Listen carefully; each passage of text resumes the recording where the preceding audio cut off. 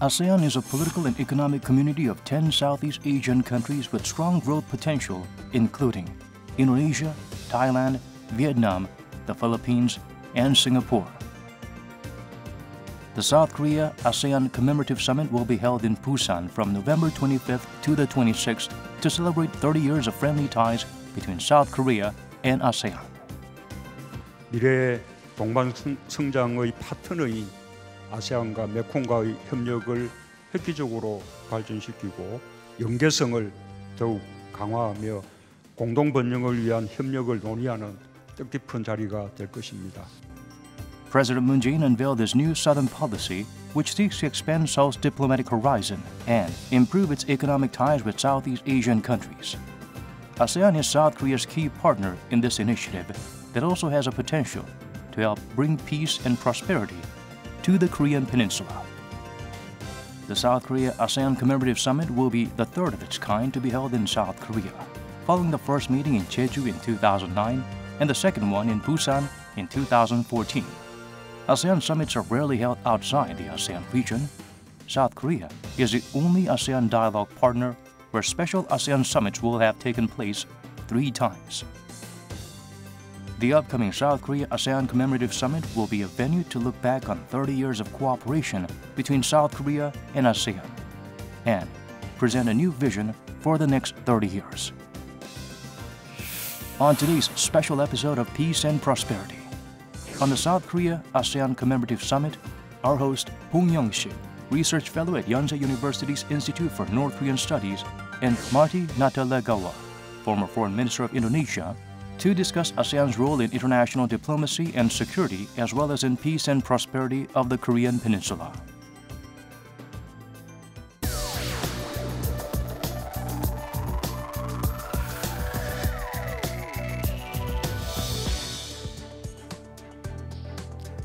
Hello and welcome to our program. This year marks the 30th anniversary of formal relations established between South Korea and the Association of Southeast Asian Nations, or ASEAN. Where do relations stand today, and what role is ASEAN playing in ensuring the peace and prosperity on the Korean Peninsula? We are going to discuss these issues with a special guest, a former Minister of Foreign Affairs of Indonesia, Dr. Marty Natalegawa. Welcome to the program. Thank you very much for having me. All right. This is not our first time seeing each other to have this kind of conversation on important issues, but you look great. Thank you very much indeed. As in the past, right. First of all, we are looking forward to the third ASEAN-ROK Commemorative Summit meeting in Busan toward the end of this month. Tell us about your thoughts on the significance of this summit meeting. Well, ASEAN and Korea, we are strategic partners. That is the official designation. What does strategic partners mean? It means the relationship between the 10 member states of ASEAN collectively and Korea has resonance, has importance far beyond the two sides' bilateral relationship. It has impact on the wider region, on Southeast Asia, on Northeast Asia. So I can't emphasize enough how important and strategic is this relationship in helping secure the peace, stability, and prosperity of our two regions. But not only in that way, the fact that the summit is being convened here in Korea is of tremendous symbolic and substantive importance. I hope through the summit, by hosting the summit, the Korean people can better understand the promise offered by ASEAN, the potentials in our two sides relationship. In other words, for Korea to take ownership of the process as well. So it's not only events and that we normally organize in ASEAN capitals, but this ASEAN belongs to Koreans as well. Okay. Let's just stay on the same topic and broaden it, because you actually authored the book, Does ASEAN Matter? Yes. Which is ranking really high on Amazon.com, I believe, right? Yes. And it's going to be really popular in South Korea, too. Thank you.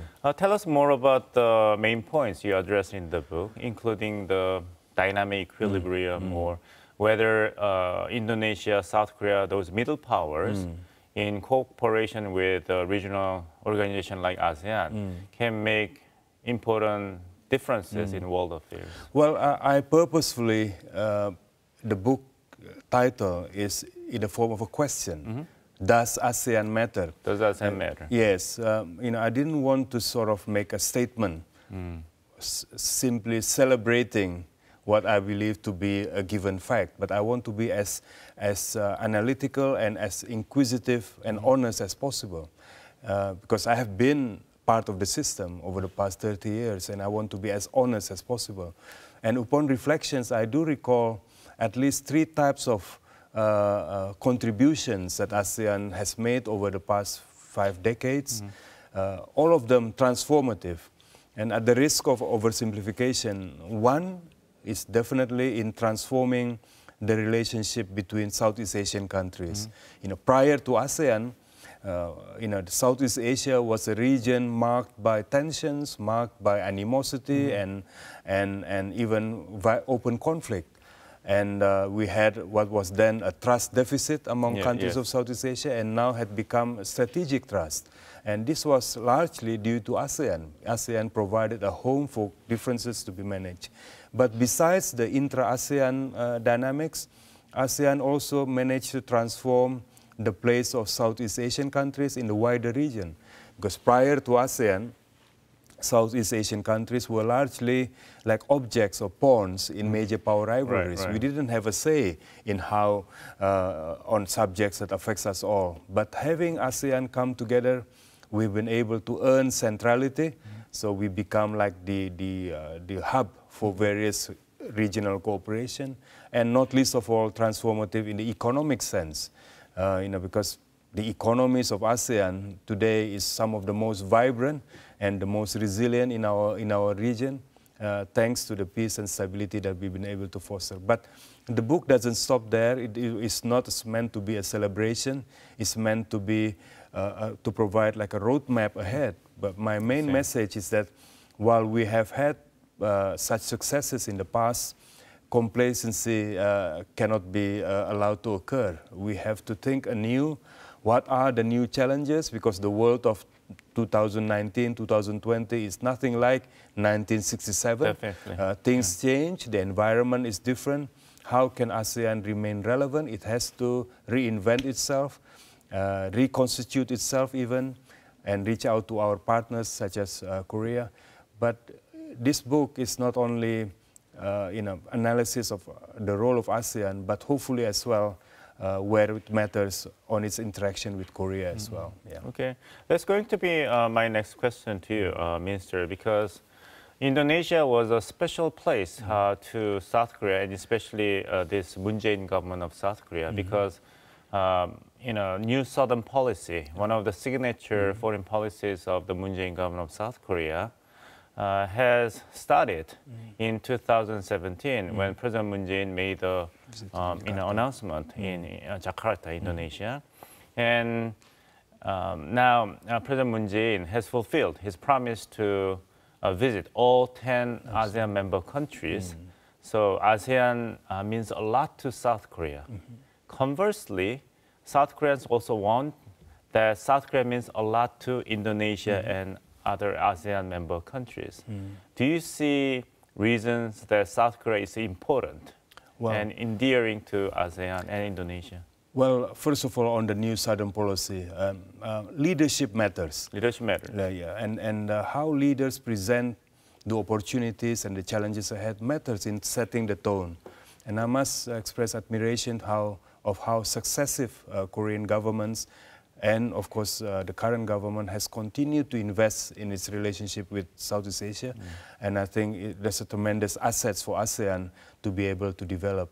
But Korea, if you look at the numbers speak for themselves. And I'm not an economist, obviously, but there are numbers, trade, investment, tourism flow that simply reinforce the message that Korea and ASEAN, Indonesia including within it, Vietnam and others, relationship, economic ties are becoming ever more stronger, even more enhanced.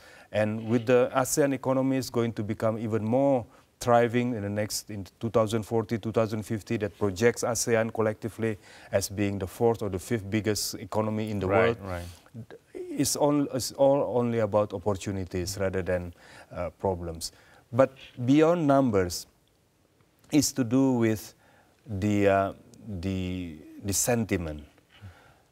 As I was saying in various occasions, South Korea, Korea and Southeast Asia, you are like a superpower in terms of the goodwill and the positive sentiments people in Southeast Asia feels towards Korea. There is no historical, there is no ideological, there is no cultural hindrances.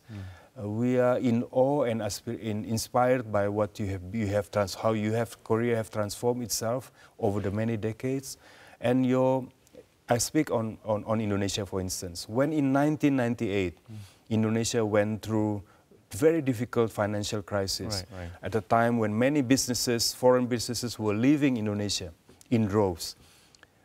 Korean businesses, Korean expatriates are the few that remain. And we never forget that. You know, when others were leaving Jakarta, leaving Indonesia, Korean expatriate, Korean community in Indonesia, they stay put. They invest more. They say, well, this is time for opportunity. I think that kind of loyalty and solidarity matters for us. And so I think now it's the business of getting things done. You know, the sentiment is there, the will is there, but we need to effectuate. We need to put things into action. Yeah, definitely. The Moon Jae-in administration has been eyeing ASEAN as a key partner in Seoul's peace drive. He looks to work together with the regional bloc to address the North Korea issue by tapping into its close ties with the regime. Here's a short clip highlighting the decade-old relationship between ASEAN and North Korea.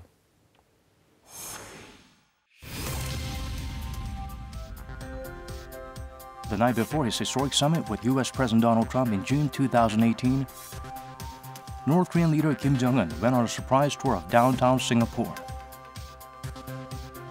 He visited the city-state's tourist attractions, including the Marina Bay Sands, for over 2 hours. Kim's tour triggered speculations that he might be considering Singapore as an economic model for North Korea. Immediately after the second Kim-Trump summit ended abruptly without a deal in Vietnam in February, Kim took a tour of the presidential palace of Vietnam to kick off his official friendship visit to the country. North Korea's interest in ASEAN is not new. After the two Koreas formed their own governments in 1948, the North established diplomatic ties with the Soviet Union, the predecessor state of Russia, in the same year, and with China in the following year. Since the 1960s, North Korea has sought to strengthen relations with ASEAN to reduce its economic dependence on China and Russia. It has established diplomatic relations with all 10 ASEAN nations, starting with Vietnam in 1950, followed by Indonesia and Cambodia in 1964, and lastly, with the Philippines in 2000.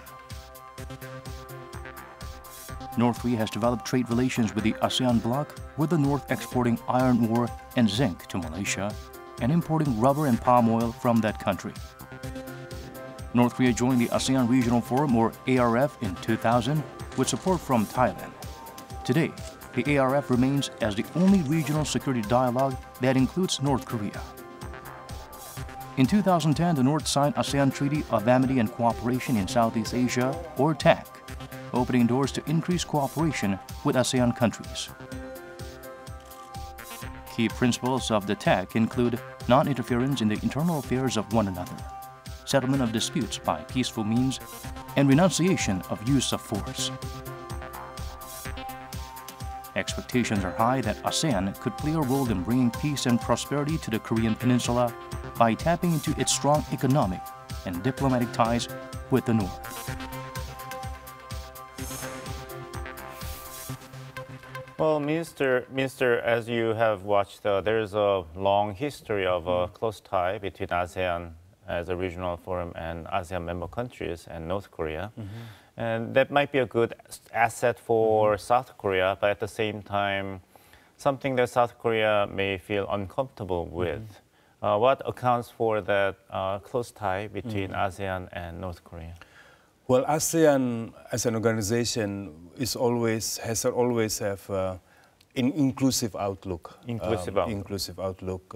We reach out to countries of different inclinations, precisely for the reason being that we do not pretend to be a like-minded group of countries.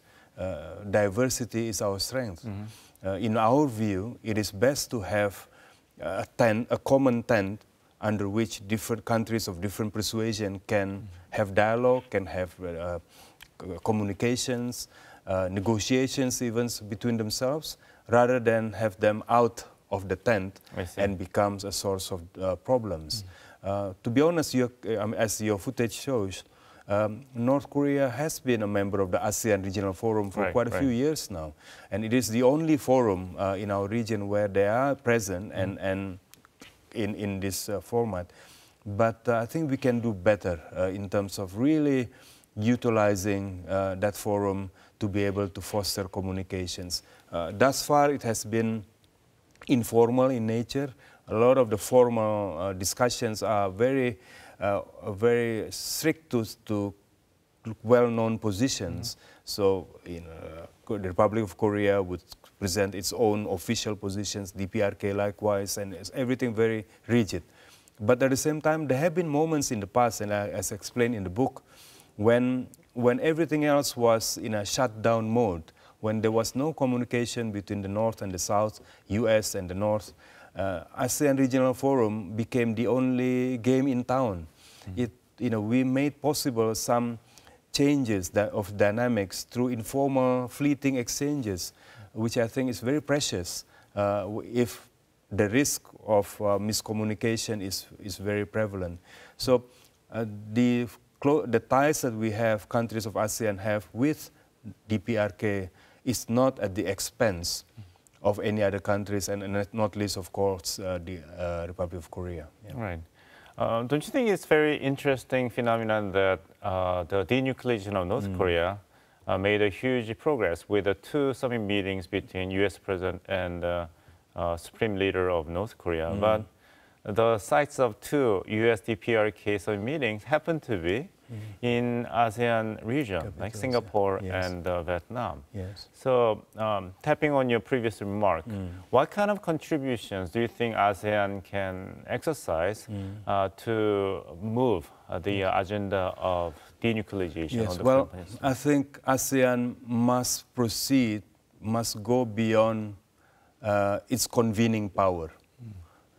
Clearly, there is a comfort level that countries outside of ASEAN have of ASEAN countries, so that we are able to host such important events, the summits that we refer to, as well as the ASEAN summits. But how can we be more influential beyond simply be a good convener, convening power?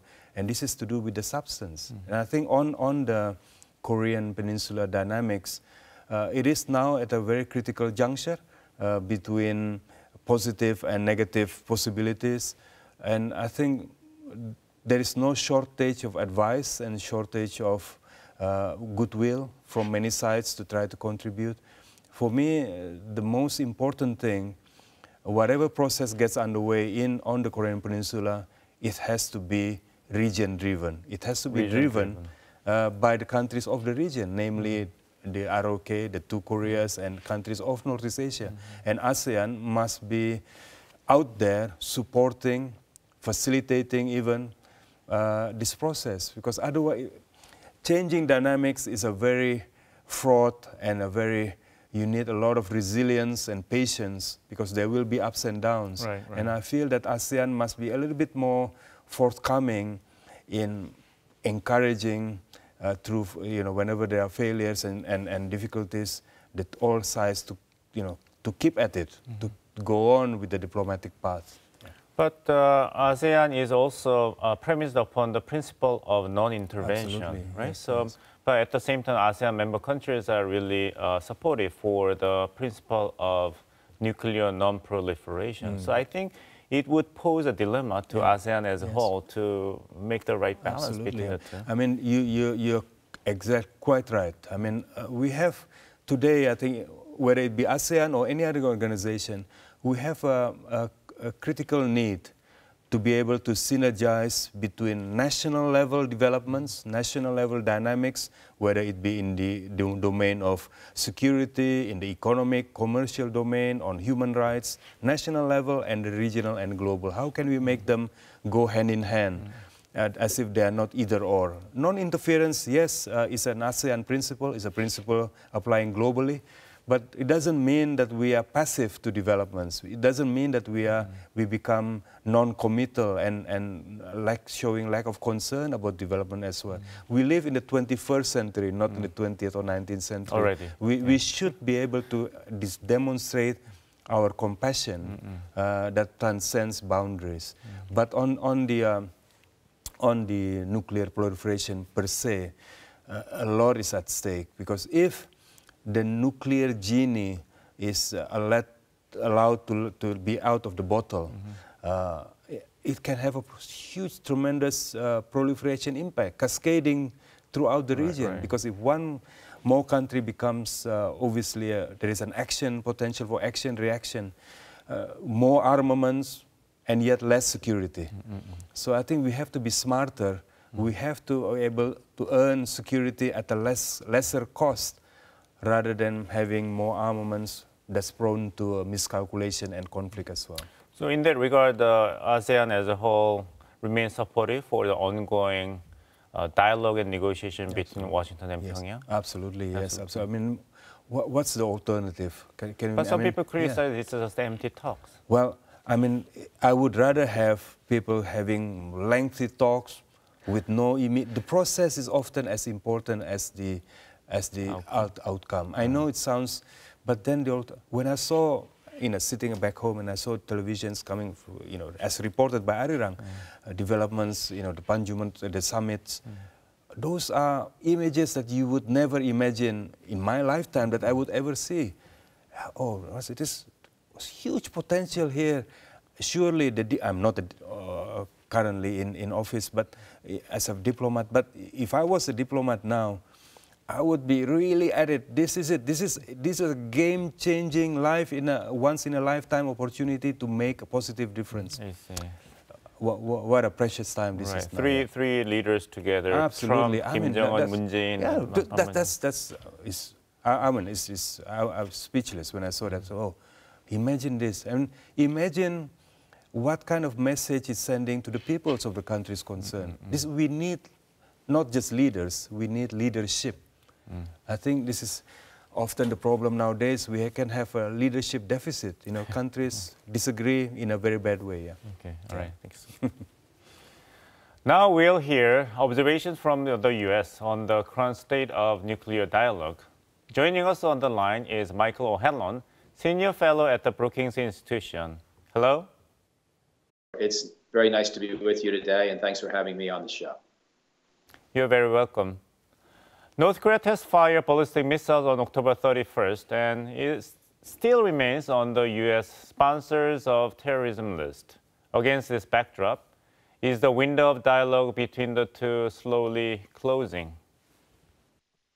Yes, I think the window of dialogue is closing. It doesn't mean that it's lost forever, and perhaps we could find a way to reopen it. But at the moment, it seems close to shut. North Korea, of course, is refusing to negotiate. Essentially, I believe Kim Jong-un just wants to talk to President Trump and believes that's the best and most promising form of diplomacy, because he seems to have a good rapport with Trump, and then Trump leaves whatever summit they've had. And then the next things that the United States says are much more hardline, much tougher, more traditional American positions. And that means Kim Jong-un winds up feeling a little confused and feeling a little bit, perhaps even betrayed by President Trump. Now, I'm not trying to defend Kim Jong-un, but I think that he has found this surprising personal chemistry with President Trump, and he wants to take advantage of that. But everything else in the process is preventing that or slowing it down. So you see the North Koreans increasingly insulting almost everyone in the US government except Donald Trump. You see the North Koreans still abstaining from nuclear tests or long-range missile tests, but otherwise willing to increase provocations in other ways, as with the tests that you just mentioned of the shorter-range missiles.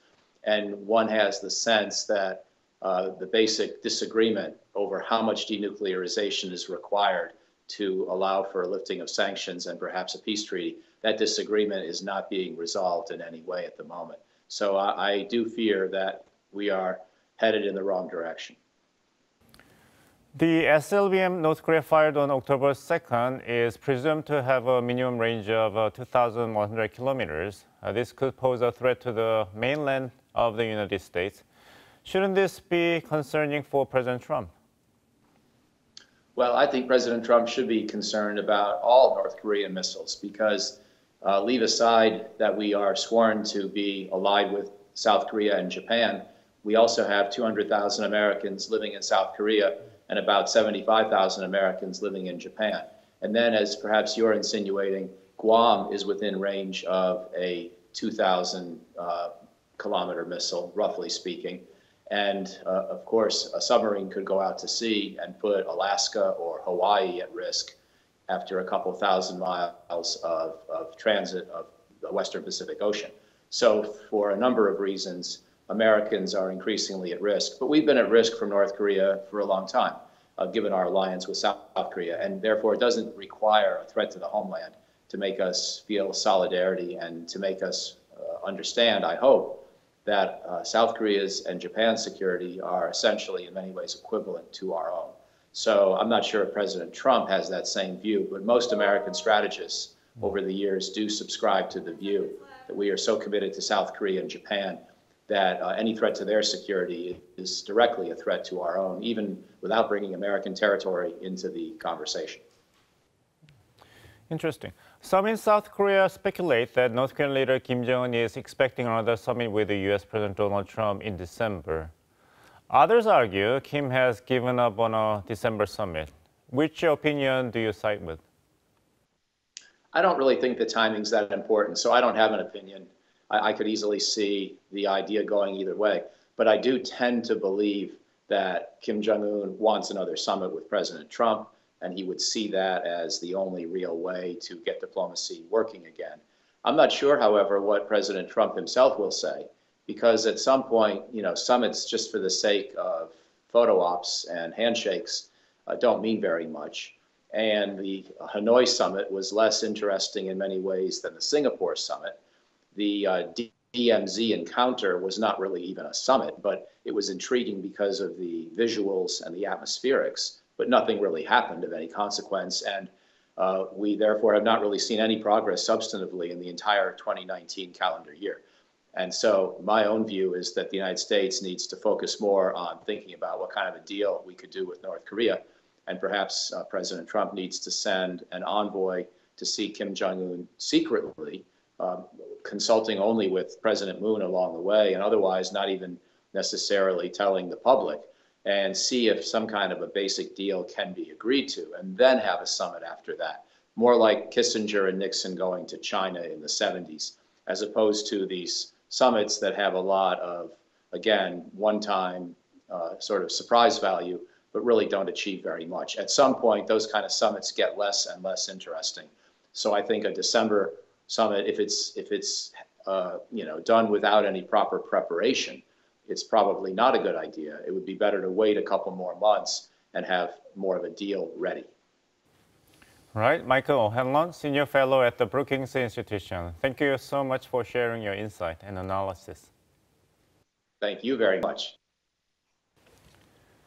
All right, Minister Natalegawa, what's your take on Mr. O'Hanlon's analysis? It seems like he's more about substance as opposed to process. Yes, I agree completely with him in the sense that beyond the atmospherics, beyond the optics, eventually, and we'll need to have flesh, we need to have details and concrete outcomes.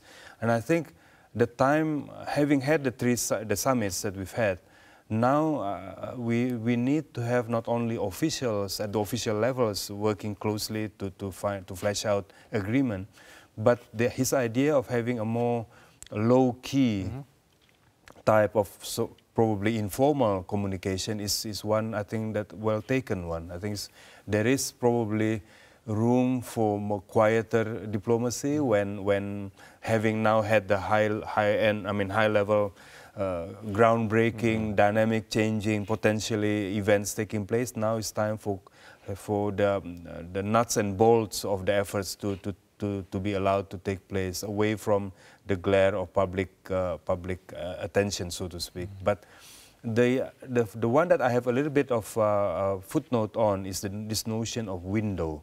See, I mean, we don't want to create a self-generated, self-imposed timeline because this is a conflict that is decades long. Right.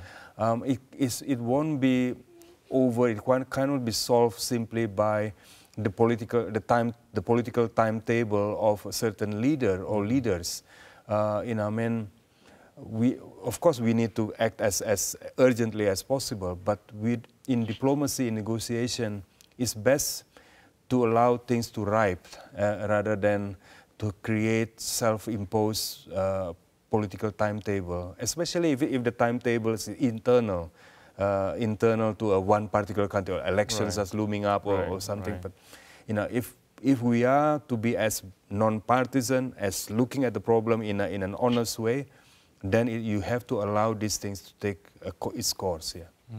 You are a seasoned diplomat representing your government in the United Nations, as well as scholars in the international security. So what's your expertise, knowledge, experience, and gut feeling say to you about current state of U.S. DPRK relations on denuclearization? Would it get worse or would it get improved in near future?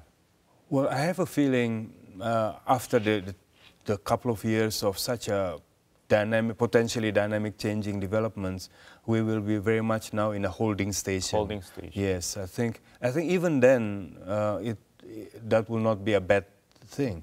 At least, remember, prior to all the various initiatives that had taken place, the situation was in a very bad way. You have had a series of missile tests and potential for open conflict, but we need to consolidate, making sure that the little gain that have been made is locked in. But how do we avoid miscalculation? How do we avoid miscommunication? This is where I think eventually, besides the bilateral U.S. DPRK, trilateral, including the ROK, the inter-Korean processes, eventually there has to be some kind of a regional process, however informal, because you have to bring in the China, the Russia, the Japan, and others around under the same tent, because otherwise there could be spoilers out there. I'm not saying these countries are spoilers, but everyone must feel invested in the process. No one must feel that they are left behind, as if some deal is being worked out by someone else. How about my issue? How about issue A, B, C, D? And so having a regional home, a process, extremely informal, is very precious, so that people can have confidence that whatever that you are working on, your interests are factored in or mainstream into the discussion. Yeah. What do you think of the role of economic sanctions? Do you believe that it is useful to ease at least part of existing economic sanctions on North Korea, or do you believe that the sanctions must be in place?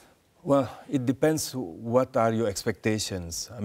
If sanctions is seen to be a substitute for use of force, you can say, oh, well, at least we are not using force. So this is a substitute short of war.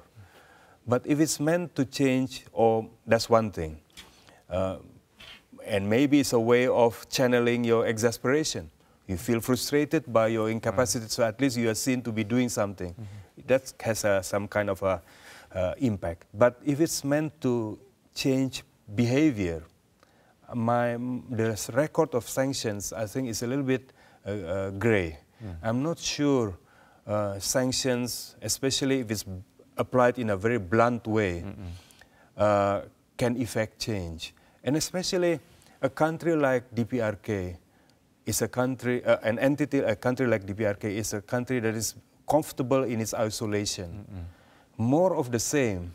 Actually, I mean, in my view, is the prospect of greater interaction, more interaction with the wider community that can change the dynamics within the DPRK. So the people at large in the DPRK can see these are the alternatives. You know, I mean, of course, there is no one size fits all, but look at like Myanmar in Southeast Asia. You know, Myanmar has been the way it has been in the past, but we brought them into the ASEAN fold. Right. You know, we are not meant to be like-minded. We have different systems. Some are democracies, some are less different systems. But by exposing themselves to the possibilities, then change begin to occur. Of course, not perfect. You know, we have ups and downs, but at least there is possibility of impacting in the. And by the way, I have traveled from Pyongyang to the border when I returned home from Pyongyang to China. The border, what's the border town? Well, it's a 3 or 4 or 5 hours on the road, and you see the hardships in the provinces, in the rural areas. These are ordinary people. Right. I mean, they are not politicized. They have no. I mean, do we want to have collective punishment? I don't know. I mean, this is but I'm not saying that sanctions has no value, but it has to be targeted. It has to be precise, with clear, monitorable, verifiable benchmark, because otherwise it will become a means to simply collectively impose on millions of people hardship, which I think they don't deserve. Okay. Yeah.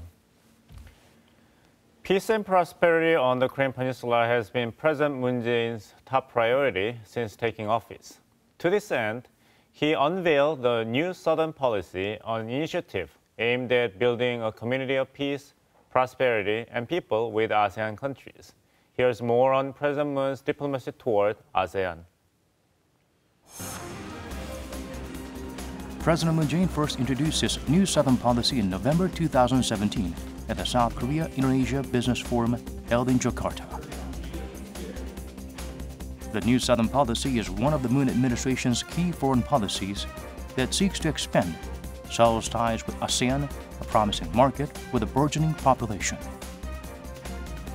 In addition to boosting ties with the bloc, the policy also aims to shore up support for Moon's Korean Peninsula peace drive from ASEAN nations, which have maintained close ties with North Korea.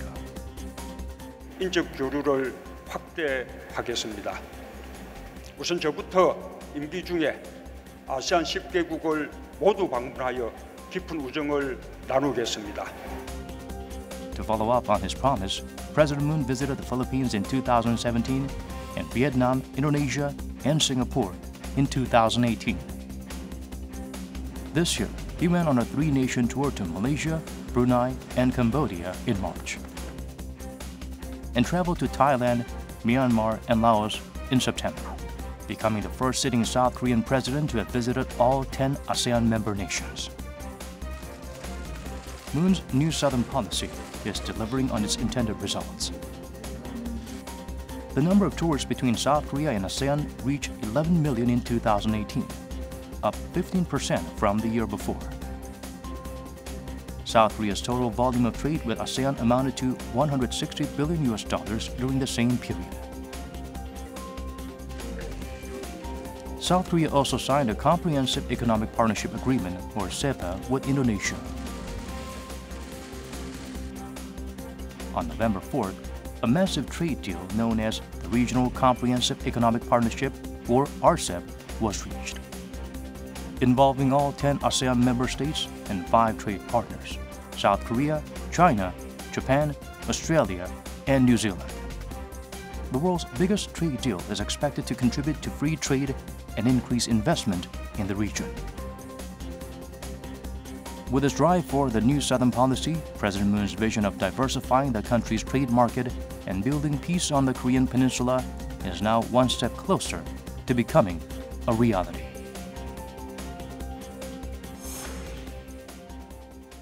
Minister, as I stated at the beginning of this program, Indonesia is a special place for Moon Jae-in government's new Southern policy because it was announced in Jakarta in 2017. What's the Indonesians' position on the new Southern policy of South Korea? Well, it obviously complements and synergizes with our own outlook, whether it be the bilateral Indonesia-Korea outlook, where the two countries are determined and driven to enhance our bilateral relationship, or the region-to-region outlook that we've been discussing. So to have such a motivation to enhance relationship not only being one way, but to be reciprocated the way it has been through the new Southern policy, it is a tremendous asset for all concerned. But I mean, the key challenge now for all parties is to be able to put into action and to demonstrate in concrete form what are the impact, because ultimately we need to see concrete outcomes. And I think the Indonesian government and the current Indonesian government and the current Korean government is determined, as I understand it, to bring that forth. There is one dimension that I'm informed that our government is focused on, the infrastructure building, the idea of development of human resources development. Those are areas where Korea has such a tremendous assets that we can partner with together, and it's tremendous opportunities for sure. My last question to you is an economic partnership between South Korea and the ASEAN, because South Korea and the ASEAN members are now in the same boat, called the RCEP, Regional Cooperative Economic Partnership. Yes. And last year's trade volume, in 2018, reached $160 billion and it is expected to grow.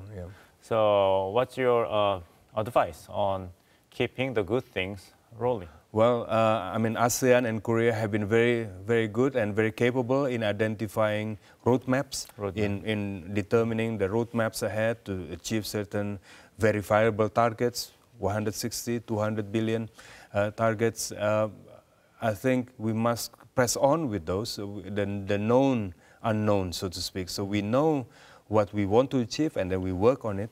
But I think the importance of an event like the forthcoming summit is for leaders not only to work on the existing path, but to identify new ones.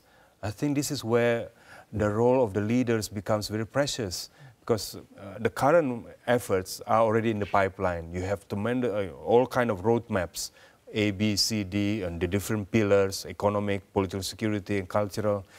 But the leaders must sit and interact between themselves and identify what's going to be the world, the region going to be like 20, 30 years from now. How can we ready ourselves to that world, not to the present situation?